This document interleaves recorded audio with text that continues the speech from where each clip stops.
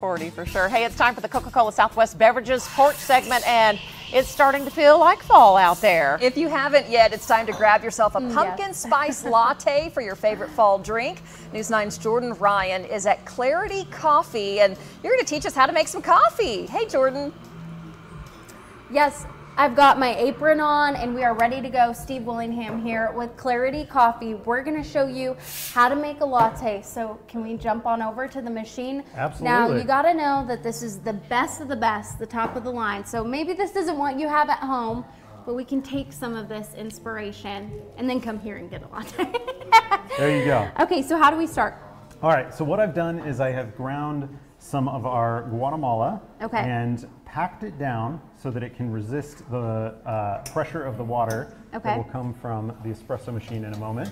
And Steve, your Guatemalan beans, here, I think I can grab it and put it in there. I'll try it. Sure. So I used to work at a coffee shop back in the day. Now it's been a little while, but I might be able to remember some. I do want to talk about your Guatemalan beans because they're single sourced, right? Yes, everything we do is a single origin coffee. Our Guatemala is our favorite to do anything that we're going to put milk in because it's just so chocolatey. And so, yeah, you can set that right there. Do I do it right here? Okay. You're setting it on a scale, and then we're going to press this. The machine's actually going to be weighing the water as it goes through so that we make sure we have exactly the right proportions. Okay, so we're pouring a good double shot here. So we're just going to let it pour. Okay, this is awesome. So you take a lot of pride in your coffee. Absolutely, absolutely. We're really proud of our coffees. The reason we do single origin coffees is we want people to prioritize traceability in the coffee. It's important to us that everybody in the supply chain is paid well and receives compensation for what they're doing. So this coffee is actually both organic and fair trade. It is grown exclusively by women farmers, and we love putting this in all of our lattes. What I have here for you is our new pumpkin spice latte that we do just for the fall. I'm gonna mix that in real good. And they hand make all of their pumpkin spice syrup. Do you hand make That's all right. of your syrup?